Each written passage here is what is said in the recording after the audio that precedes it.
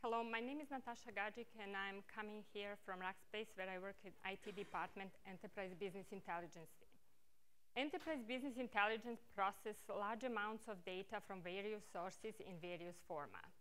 Some information is structured, some is unstructured.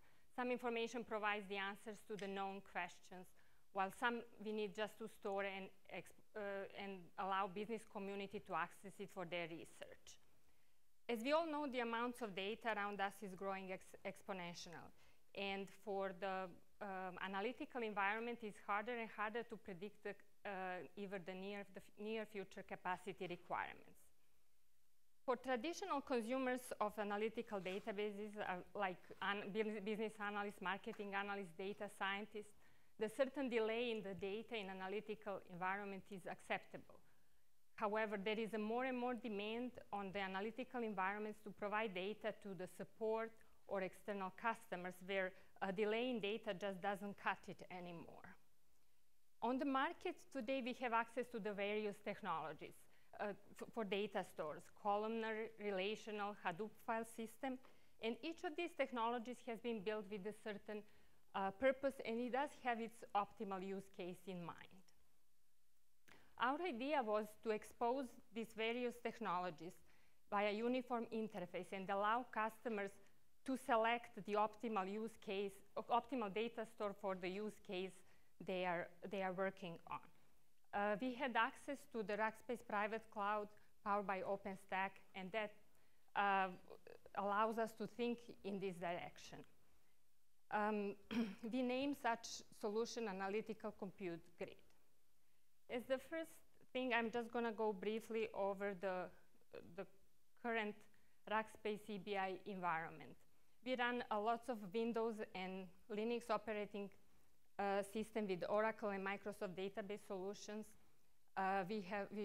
Data loader is done through SSIS and Informatica, where Informatica is our newer ETL choice, and it's loading both Oracle and Microsoft databases. All these processes are running on dedicated servers, and currently we are faced with a rapid data set growth. So moving into the big data arena with the current environment, we envisioned a lot of problems. First and foremost, the cost of purchasing licenses. We are concerned about the time it takes to set up the new hardware. We see increased demand for DBA resources. Overall, we are concerned about system performance, system scalability, and capacity. So in order to resolve this big data problem, we put our heads together and said, okay, can Rackspace private cloud powered by OpenStack help us here? And during our discussions, we envisioned the system with the following features. So we would like our system to host ever-growing set of data, provide quick data collection and retrieval, scale rapidly up and down, be easy to maintain, provide standard data access API. In addition to this, we would like to have to provide a variety of storage types: columnar, relational, HDFS. And we would like to enable users to select the optimal type of information, optimal type of storage for information they collect.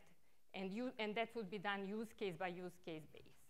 We would definitely want it to leverage OpenStack private cloud powered by Rackspace private cloud powered by the OpenStack and open source technology in general. At the same time, we also defined the quality attributes that we would like our new ACG system to possess, and we can see them on this slide. We believe that list of features and these quality attributes is quite desirable for any big data analytical environment. Later on, we will see how Rackspace private cloud powered by the OpenStack and ACG work together to attain these attributes. But before we get there, we have to know our ACG system a little bit better.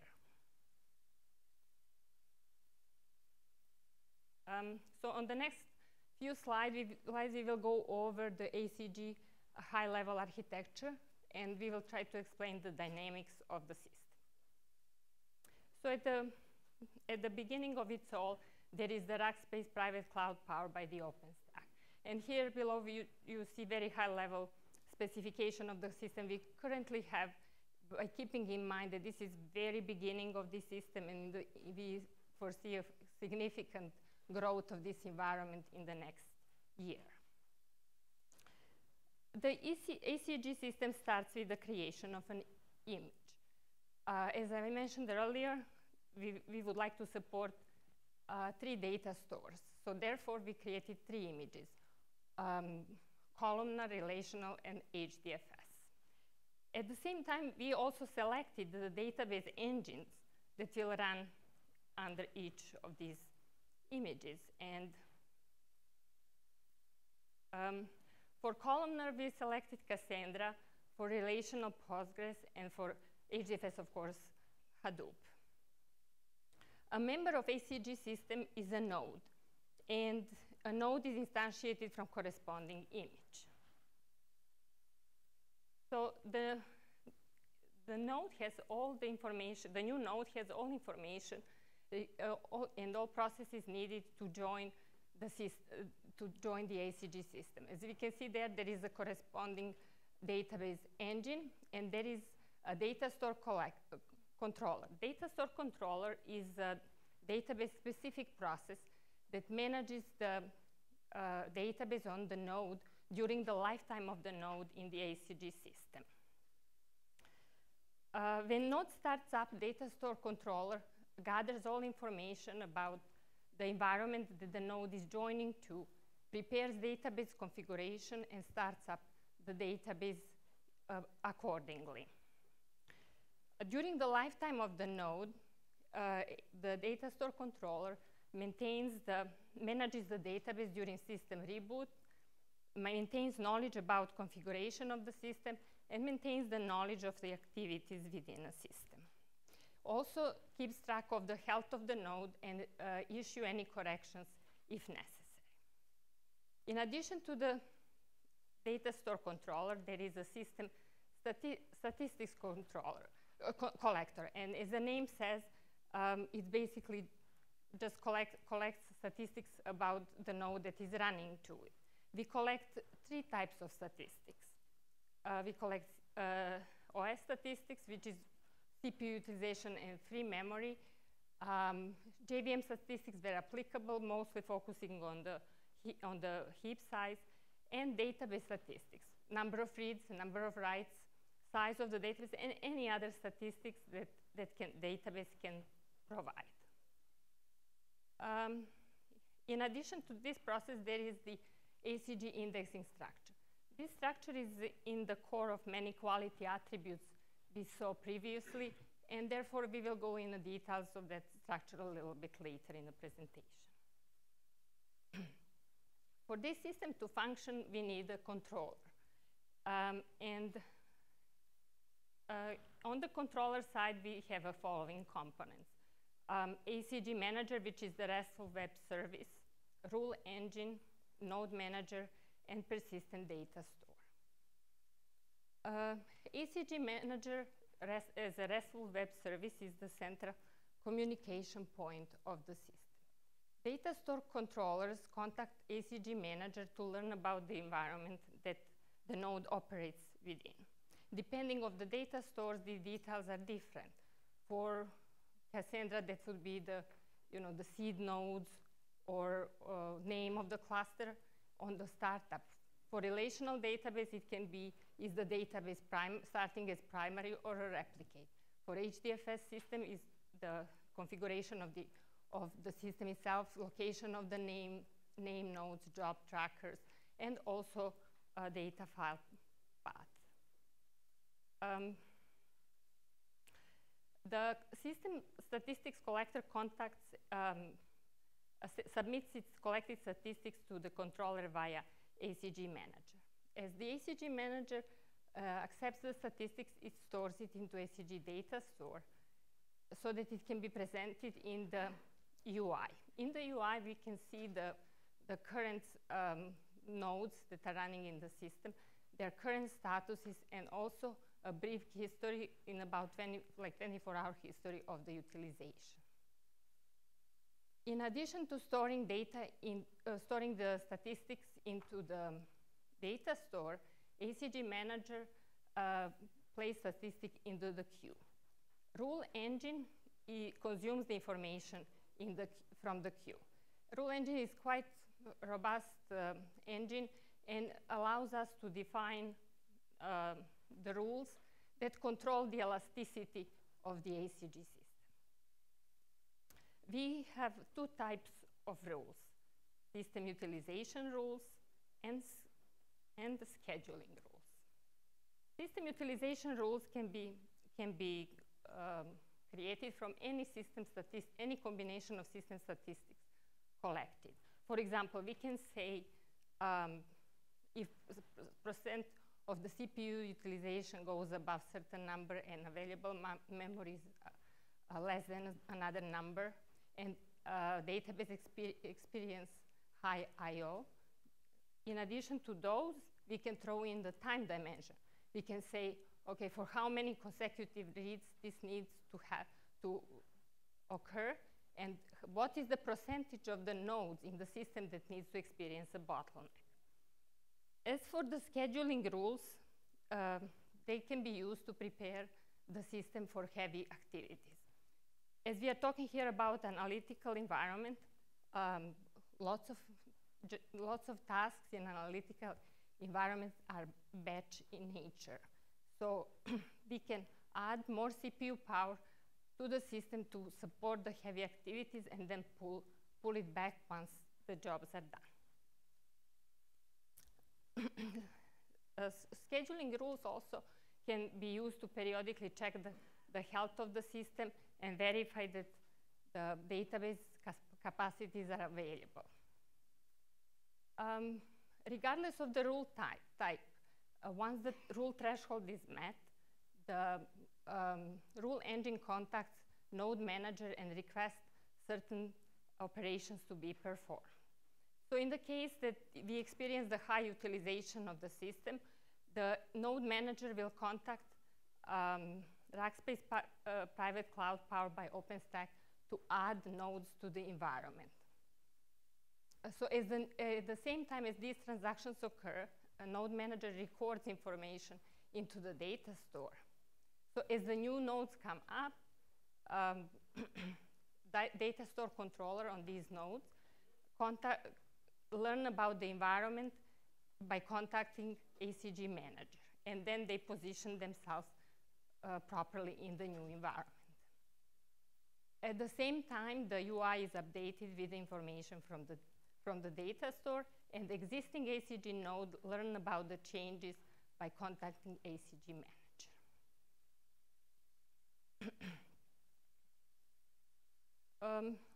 On the data access side, we are currently working, we would like to provide a standard interface to access data in this system. And for now, we are working on completing the JDBC driver, while we will also expose native libraries of the underlying data engine and native bulk loaders. We see them be used in Informatica mostly as the ETL tool.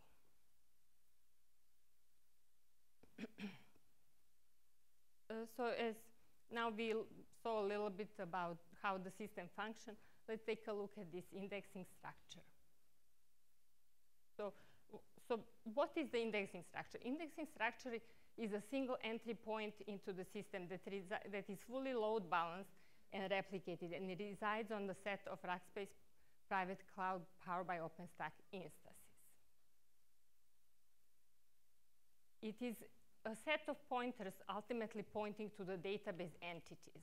And in our case, database entities are, in the relational sense, it would be the table, or HDFS would be a file, or in columnar would be a column family. It is a structure that is fully controlled by the controller, the same way as the data nodes are controlled, as we saw previously. Therefore, as the rule engine finds out that the index nodes are overutilized, it can issue change in the indexing structure. So the indexing structure is elastic itself. However, as we need to maintain the single entry point into the system, This structure dynamically expands vertically and horizontally to address a growing data set. So what does it enable us to do? First of all, it enables us to distribute databases across many instances, in traditional sense database that we know of today. It allows us also to split large data sets, like tables or structures, across many instances. Consequently, allows us to run the large queries in parallel across available instances, and allows us to deploy data stores with their optimal configuration so that we minimize maintenance. So we can have the configuration that doesn't need to change during the life cycle of the node within the system. Also, as a single entry point, allows us to access various storage types via uniform interface.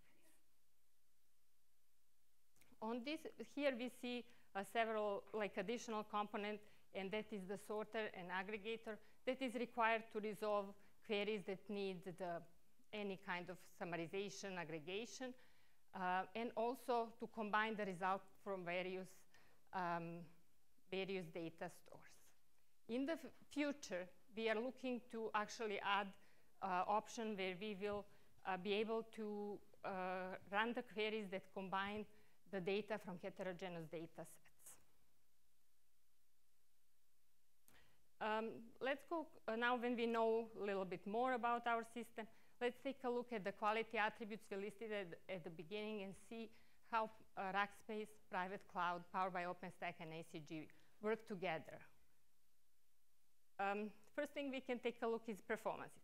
There are two types of performances: performance of elasticity of the system and query performances. Rackspace Private Cloud powered by OpenStack creates a single instantiated node within 30 seconds. So from the image that we created to get the VM that is joined, that is in the environment, running the database, it takes about 30 seconds. We also can create nodes concurrently.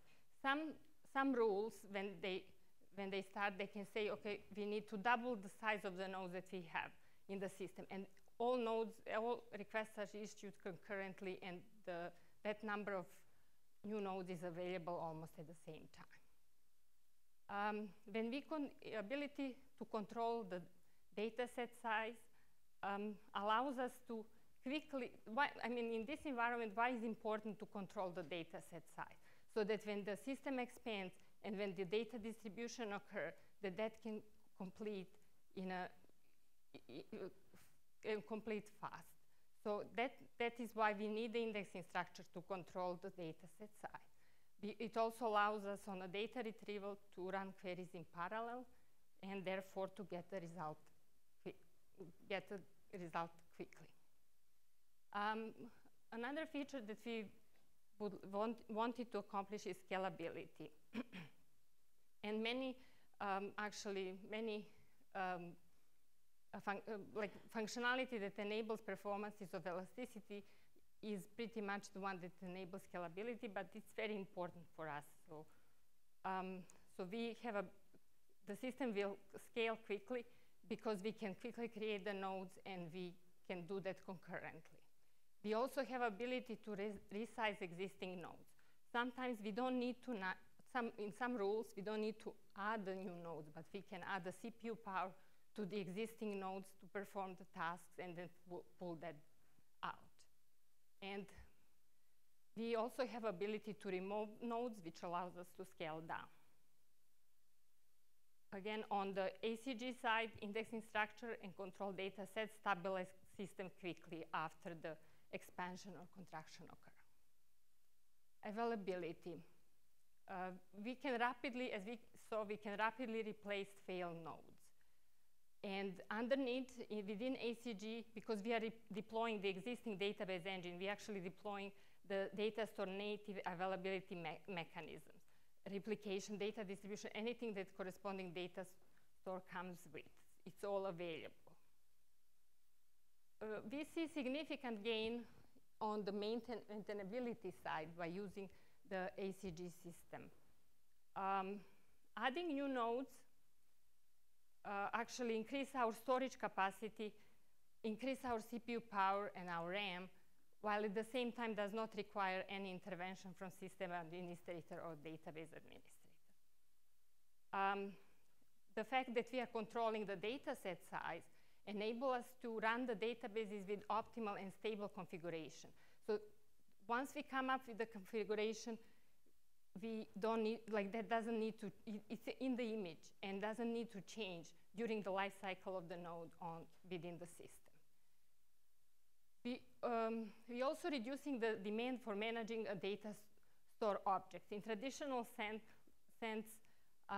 on very large databases, we would have indexes and partitions, and we need to take care of their placement and many other things.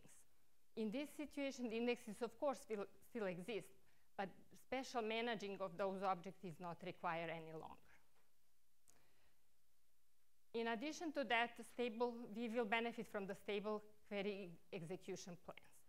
In the large databases, often, even when we do the, go through full tuning exercise, have right indexes in place, everything is there, but the database keeps on growing and growing, and when it reaches certain threshold, query plan just decides to take a different path, and our performance is then suffered. And that cannot be resolved until another major tuning exercise that usually results in database configuration changes, table configuration changes, and changing even the queries that are running on it to introduce the hints and find different ways to get the query executed fast. Now, in this situation, because the database size is controlled, and then it grows over a certain threshold, we start another one, we shouldn't be experiencing these kinds of problems. Flexibility is very important for us because we process the data in various formats and receive them in various formats. So we would like to enable, as we mentioned earlier, 3 different storage types. And we believe that each storage type has its optimal case. So for columnar, we choose Cassandra, and we see that it's a really good choice for time series data, and time series data is very big subject in analytical databases. For relational, we use Postgres, and for example, data warehouse, legacy data warehouses would be the environment that would benefit, would run in this environment. And of course, HDFS is Hadoop, and we would like to use it for unstructured data only. We are not trying to make something else out of it. We would like it to run as it's intended. We will enable users to select the optimal storage type for the data that they are working with, and that selection would occur on the data intake. Usability. We mentioned earlier, like we are looking to provide a standard interface. We will support the SQL language, JDBC API for now. We will be looking into ODBC option, but JDBC is something that would suit our needs at the moment. We will enable data store native calls as well, native bulk loader utility, and in the future, we would like to support the joining of heterogeneous data sets. So for columnar and a query that would run on a request data from columnar and relational, for example. And this presentation is really a use case. We would like to tell you briefly about very recent experience we had with this environment. Keeping in mind, again, that this is very beginning of it. We've been working on this for, I would say, less than 6 months. And recently, we were faced with a very high-profile project that processed very large amounts of data, performed calculation, that produced large number of records. And as we had some of the data already in our legacy database, which is Microsoft SQL Server Data Warehouse environment. So we already had some data that are required for this calculation. So as the first thing, we decided to add the sources that we did not have and develop our calculation using store procedure and get the result in the within the data warehouse environment. At the same time, we were kind of feeling ready that we can deploy do the same in our ACG environment. So we developed the ETL process, for which we have already, we already did a lot of work there, and it would load any of this environment just by selecting the destination and providing the rows or records that you want to load. So this actually gave us opportunity to compare two systems side by side, and this is what this use case is about. So the subject of this was complex availability calculation, and it's sourcing only 3 months of the monitoring data and creating 1 billion records in initial calculation. So first environment was our data warehouse environment. So that was the SQL Server, and we used the SSIS for data loading. We actually had, we were at the same time in the process of moving our data warehouse to another server. So we had that new server on our disposal for initial calculation. So it was doing nothing else but this calculation. We had, of course, run calculation, we ran it in the store procedure, and the results and source were in traditional data warehouse structures like star schema and such. So for the second environment, we didn't have our environment, and through our node manager, we instantiate the whole environment in about a minute. It was there. It consisted on 4 Cassandra nodes and indexing structure, and it was that environment for the calculation was registered within indexing structure. Each node was running on 2 CPU. Each node has 2 CPUs and 8 gigabytes of RAM. We developed calculation in Java, and source and results were stored in a columnar structure, and we see that as a suitable structure for time series data. So these are some of the results. What we ran on Microsoft SQL Server lasted for about 5 days, while in ACG finished in 3.5 hours. On the storage side, we gained substantial savings. And granted, in Microsoft SQL Server, there are many indexes that take a good chunk of this space. We do have, but we don't really need those in the columnar structure. They are not required. And as the columnar structure is better suitable for time series data, our Java program was way simpler than store procedure that was doing the same task. So what did we gain? We can summarize as the following. We gained substantial performance improvement. We reduced storage demand. We simplified our processes. We now have ability to process terabytes of data per day close to real-time or demand. If you remember at the very beginning of this use case, I said that this is just 3 months of data that this was done for.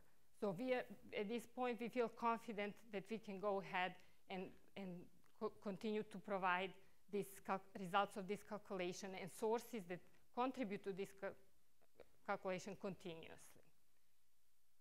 We also improved our trending and reporting. When we start working with the Microsoft SQL Server, we knew that we will be about 24 hours behind.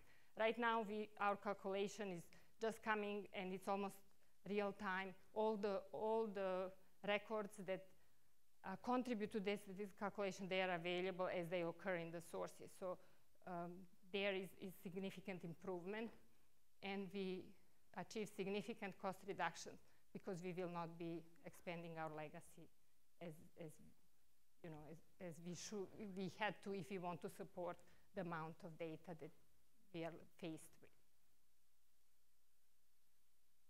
That's it. Thank you.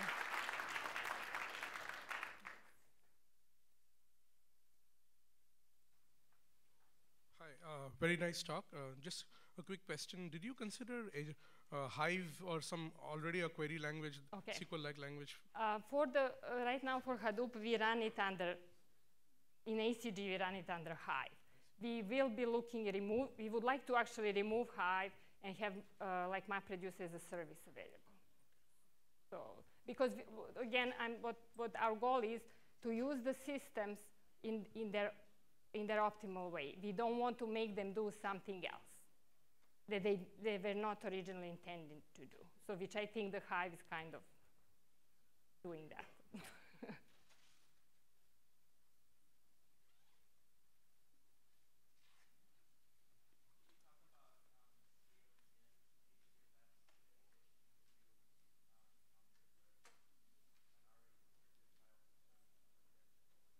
Well, I mean, how usually you would double if your replication and distribution is on 3, you would add another 3 nodes so that it actually evens out, and you keep on following that exponent as you add more nodes. So now, elasticity really is the most significant is on the Cassandra, the Cassandra level here. The Hadoop by itself is really storing large amounts of data anyway.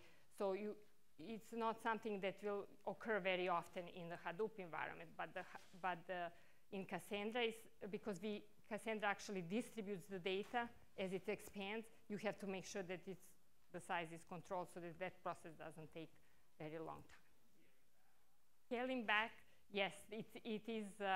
We see that scaling back will mostly happen when we add the CPUs and take them down, but we can get the nodes out and we run into this situation where we actually take the nodes down and it's redistribute itself. It takes a little bit longer time. But we don't, again, all this elasticity stuff has to be taken in the consideration, the real environment. So scaling up and down is mostly on the CPU adding and removing.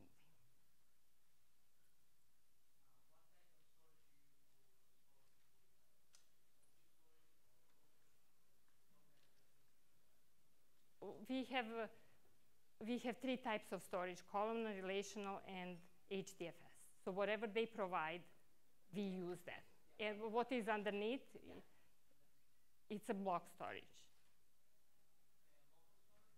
Okay, in this case right now is what we have. Our environment right now is very, very beginning of our environment, and right now is a local storage.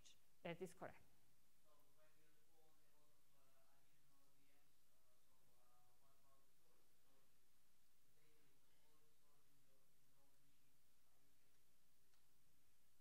Okay, if we change that, we will eventually, again, I'm saying this is at this point. We will have a completely new environment, and we will have that dynamically ability to add the storage and make use of the storage within a Rackspace private cloud, our system as the consumer of the Rackspace private cloud. And that will happen next year. Right now, it's a little.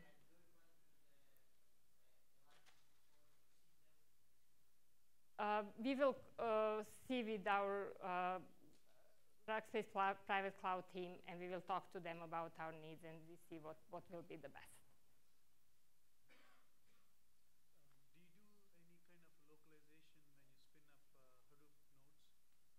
Or data could be sitting on any one of the things you lose here is localization of data, right? How do you guys get over that problem? Well, localization of the data is whatever, basically with the Hadoop in general, you don't really need to redistribute. You keep whatever is there, then you add a new, as that file is growing, you can add the new VMs that will then take over and start inserting there. And when the queries are running, in that case, then they will know to run in parallel across. So that's how we resolve that.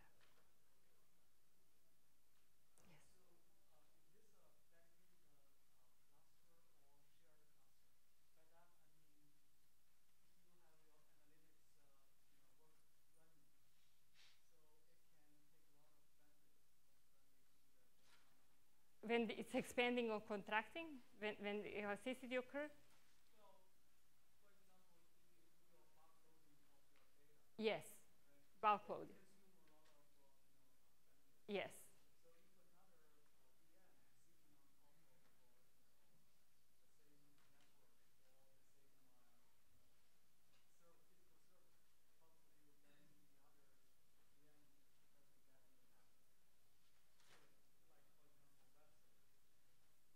Web server. Well, they sit outside. Like there is the system, ACG system is composed of the nodes that store data. Web server and other stuff are sitting on totally different environment. They have access to each other and they control it, but it does not impact it in that way. The loading is actually occurring through the indexing structure.